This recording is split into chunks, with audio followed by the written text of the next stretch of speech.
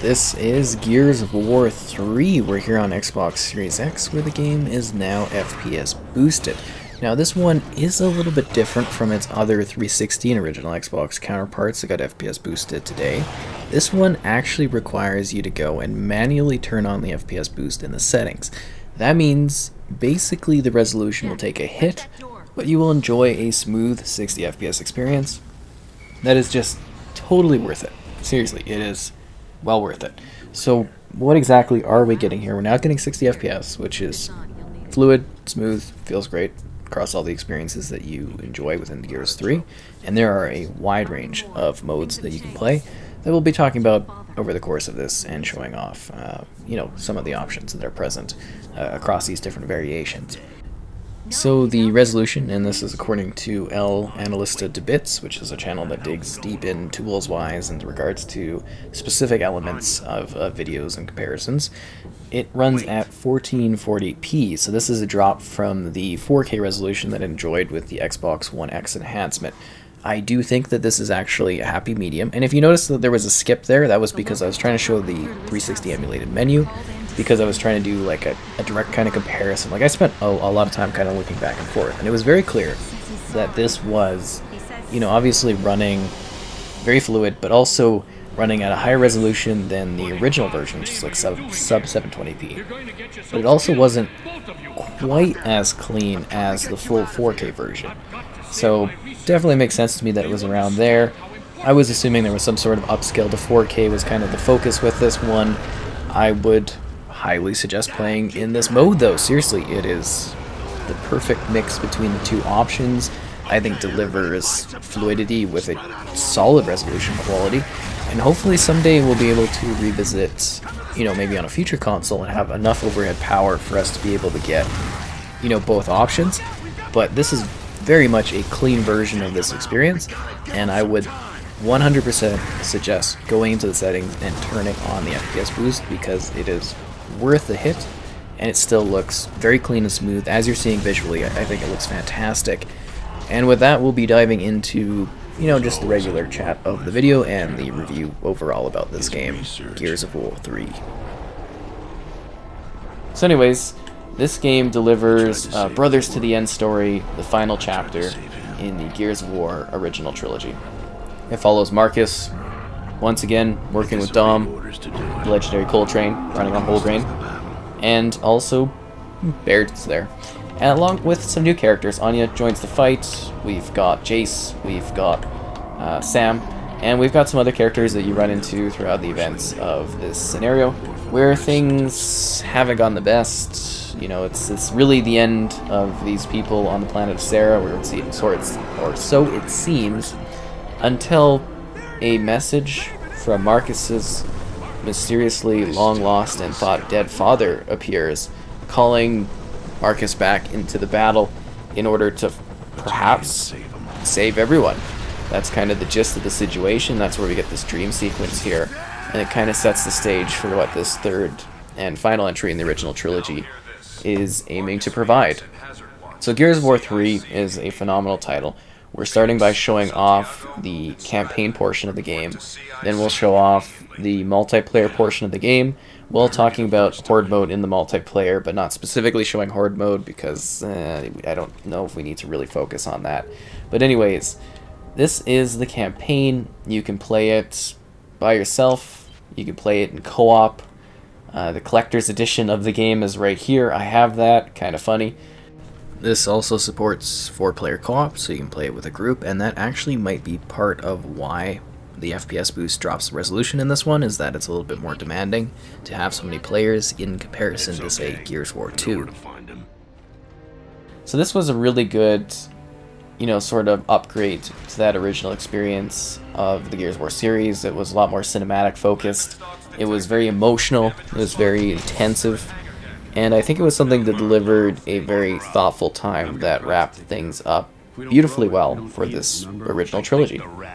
You get some really deep emotional beats, particularly between Marcus and Dom here, which I thought were absolutely fantastic in how they were handled and in what it delivered. And then you also had a comprehensive and just really expansive multiplayer that had all these all this content. It was really great. So you can play the game campaign-wise regularly, or you can also do the arcade mode, which is a bit sillier, a bit more fun. And I'm kind of almost regretting not turning that on, because you can do really silly things where you get like super run with like a fire, kind of like you're like a comic kind of going around, or like insta-gib, or I think there's like big head mode or something. The game was also littered with Easter eggs because they had, I think it was like an extra year delay or something for polish and whatnot in order to get it ready for the holiday season. Which at the time I was a little disappointed about, but I think in the long run we got a very good, well-running game that was just fantastic. I really liked this one. I thought it was very well done. It dove into the stories of the different characters. Aren't I supposed to get... Isn't he supposed to say something, or did I miss that? At least the old man still takes the threat seriously. Folks seem to forget how we ended up like this. Out of sight. Out of mind. Yeah, well, not me. Anyways, I really did think they did a great job wrapping this all up. And then, if the campaign's not enough, there was a DLC where you actually got to play as General Ram and the bad guys, as you were just these intense creatures messing things up. Oh, look who it is. How's Anya doing? Lieutenant, this better be good. Good? Probably not. A shock? Yeah. Guess who's come back from the dead? Do I get a prize if I'm right? Chairman Prescott. Whoa. No shit. You mean ex-Chairman Prescott? That asshole. He ran out on us 18 months ago. What's he expecting now? The red carpet? I'm waiting to find out. Warship Sovereign, Hang on. this is KR-01 requesting permission to land. One passenger, Chairman Prescott. KR-01, this is Sovereign. You are clear to land. Deck team standing by. Wonder where Prescott managed to find a helicopter.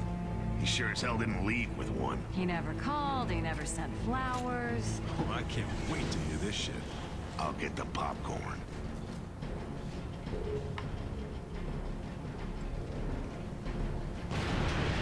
Uh-oh. Damn, stocks are gonna do some real damage one day. Maybe right now. Nash, get out of there! They're behind you! So these are the Lambent.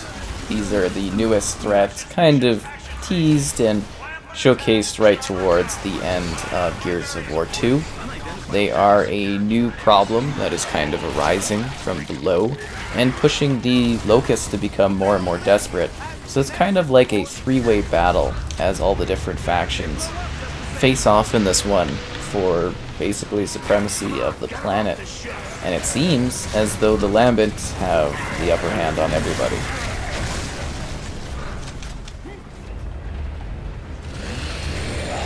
I will happily chainsaw this creature to get my 60 FPS chainsaw action. But this is definitely the way that Gears of War was meant to be played at 60 FPS. This is as close as I think we'll get, short of them actually spending the time to remaster this, which I would absolutely love. It feels so smooth, and it looks ever so good.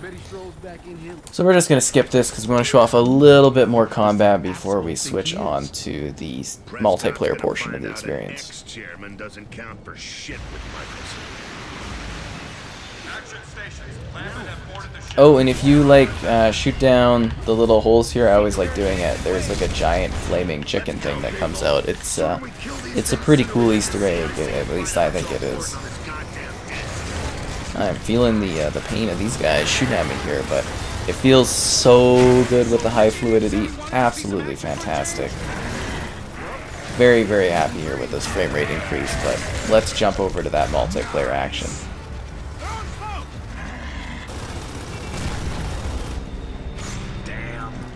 So this is the multiplayer portion of the game. I will firstly talk about the horde mode. So it basically takes the multiplayer maps that exist and provide wave-based scenarios, and you will be using these fortifications in order to defend yourself against the oncoming waves. There's boss waves too, which is kind of intensive, and you'll have to deal with those with everything from like Brumaks to, I don't know, these crazy berserker type characters, and even Lambent ones. They're kind of nuts. So that's a pretty cool mode. A lot of people like it. I still think it's actually quite fun to get a group of individuals together to do some horde. It can be a fun night. But let's talk about the multiplayer. So I actually really like the multiplayer in this, and as you can tell, we actually have real players. It looks like a full match of real players too, so I'm not used to that. But yeah, you get some gnarly weapons, and it feels incredibly better at 60 FPS. Like, it just smooths everything out to such a high degree. It's actually pretty hard to go back and play the regular version, because I was doing a little bit of, you know, testing this out with the non-FPS boost on, and I thought it looked really, I guess you could say janky, really awkward, and now you play this version, and it's smooth. It's really weird how much of a difference in really this particular title with the running and whatnot, how smooth it can actually feel. It's just fantastic. I love it. And, you know, you look at the environment too, and you can see like water and everything like that. It's just so much more fluid, which is fantastic. Actually, that is gone. That's not there anymore. Huh. And this really did advance the multiplayer in many ways, in terms of the number of weapons, the game modes, the content updates. It had a bunch of colorful skins. I bought the whole pack. I think it was like 60 bucks or something at the time. I got all the gun skins. It was worth it. I played a lot of this game. I had fun with it. And it was a better time to be able to buy, you know, actual microtransaction costs, because you get sets of weapons for like everything in the game, you know. It wasn't just like buying one weapon skin. You bought sets of them. And you could see what you were buying. There's like 30-something sets. Oh. So as I was saying, the sets of skins were really, really cool. Oh, this map is going to be great for this, because you can see the fluidity of like the snow falling down. So cool. Like, particle effects in games, when they're running at high frame rates, are just fantastic. Yeah, I guess somebody quit the other match, and I don't know if they were just getting sour or whatnot, but yeah. It just, like, overall, it feels phenomenally better. And I think the camera and everything like that, it's just such a crazy improvement in regards to how it handles. And this is obviously a very laggy match and whatnot, but you get what you get for an older game, right? You take the host options you have, and you try to have a good time with it. But this definitely means that doing some more future throwback livestream nights are going to be a blast, because I really love these Gears of War titles. I had so much fun with them, you know, over the years. So come on, the lag is making it hard for me to be able to chainsaw these guys. I'm not liking it. I would imagine, yeah, it's a combo of... Oh, it's actually almost all real players except for the one. That's funny. But yeah, you just had this huge range of weapons. I wasn't huge on like the sawed-off though, and the Retro Lancer. I found those kind of annoying, like the whole time of the multiplayer in this one. So I didn't necessarily love it as much as previous entries, but I thought this was a really, really great multiplayer experience, and kind of the definitive Gears game. It really put together everything they had been, you know, working towards over the last two, and was just such a showcase of what, you know, basically the Xbox could do at the time, the Xbox 360. It was a really big, powerful showcase, and I loved it. I spent, you know, many hours. You could tell kind of by my prestige, I would imagine, that I put a good amount of time into this. But not just this, you know, also playing campaign, playing horde, enjoying the game with friends, and I think it's just a really good time. And it's amazing that you can kind of experience this map and this game how it was supposed to be experienced, or even better than it was supposed to be experienced, by having this frame rate. And outside of, again, me really hoping that we someday maybe get a Gears collection similar to, you know, the Chief collection, I think this is kind of what we get. And yeah, no, wouldn't that be sick though, having a Gears game where all the maps and stuff were all just kind of like cycled through, and dreams, am I right?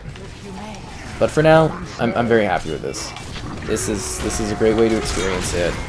I think they delivered on providing us with the fluidity that we could have hoped for, and all of the action we could want.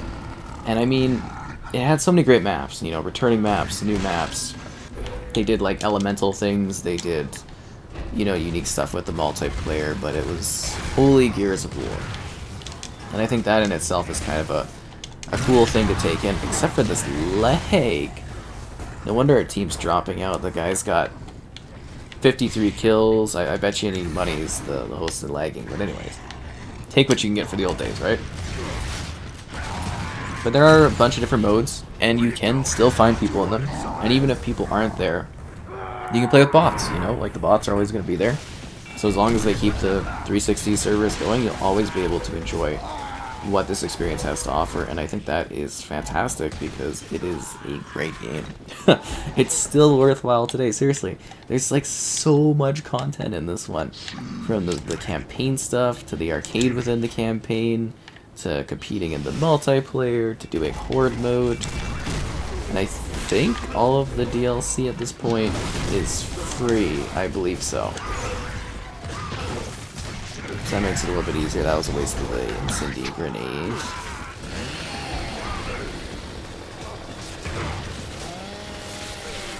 You know what goes right through the leg? The chainsaw at 60 FPS. It's beautiful.